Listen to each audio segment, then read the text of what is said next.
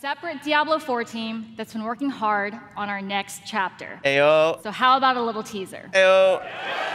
Yo guys, what is up? Max for Diablo 4 video, and today we got a ton of announcements surrounding the game from BlizzCon. They announced a new expansion, they teased a new class, and some more content that's going to be coming out later these next coming weeks for our current season. Today I want to break down everything that you need to know. Let's get right into it. So to start us off, they announced Malignant Rings. Now, these are going to be rings that are coming into the game that will allow you to use class-specific Malignant powers from last season.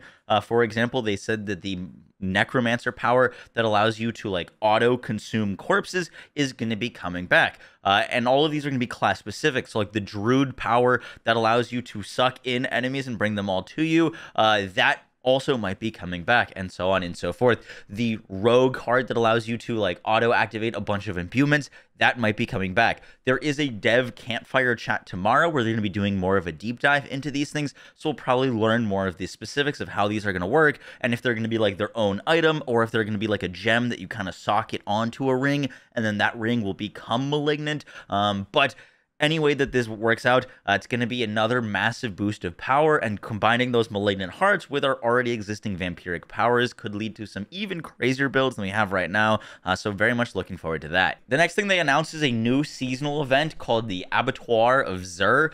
This is a seasonal event that is going to evolve. They described this as endgame pinnacle content, so they said like you're going to be engaging with this as a level 100, and it's going to drop or give us a unique glyph. This is the Tears of Blood glyph.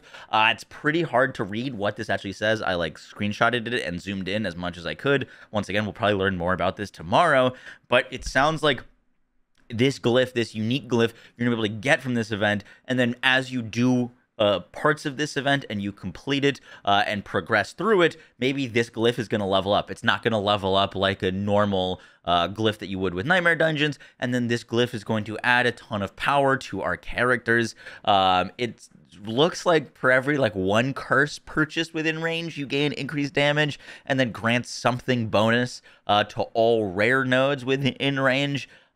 Probably just something that's going to make us even more powerful, but something that we're going to have to engage with the new seasonal content to actually level up. Should be really exciting. The biggest thing that I'm excited about all of this is that they're doing things mid-season. One of my big issues with Season 1 is they dropped it, and then that was kind of it, and just nothing else happened. The fact that we're getting all these injections of new content just a few weeks into the season is really cool, so I'm glad that they're doing that. They also announced a new seasonal event that's going to be starting December 12th called Midwinter Blight. That's going to transform all of Sanctuary into like a winter wonderland, and there should be like new things to earn and things to do, so that's another like mid-season thing that is going to be happening. That all starts December 12th. And lastly, they announced a new Diablo 4 expansion that's going to be coming late 2024.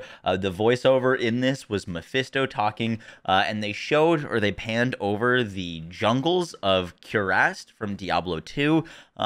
Sounds very cool.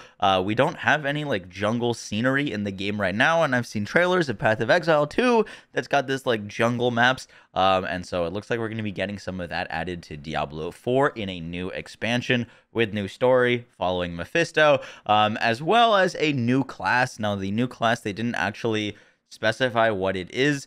We might learn more tomorrow from the dev campfire chat, but they did say that it's going to be something that we've never seen before. So it's not going to be a like monk or a paladin or a witch doctor. It's going to be a brand new class, and so that is going to be very interesting. And they said that they're going to be showing more of this expansion and possibly new class during the summer of 2024, so that's probably when we're going to hear more about this. Guys, that is going to do it for the video. I hope you enjoyed. Apologize about my voice. I'm currently pretty sick right now. I was actually supposed to be at BlizzCon, but I couldn't go because just been coughing up a fit lately. But yeah, guys, all sounds cool, and I'll make sure to have like an update video after the campfire chat goes live tomorrow, where they're going to deep dive into more of these details. I'll catch you all in the next one, guys. Take care. Bye.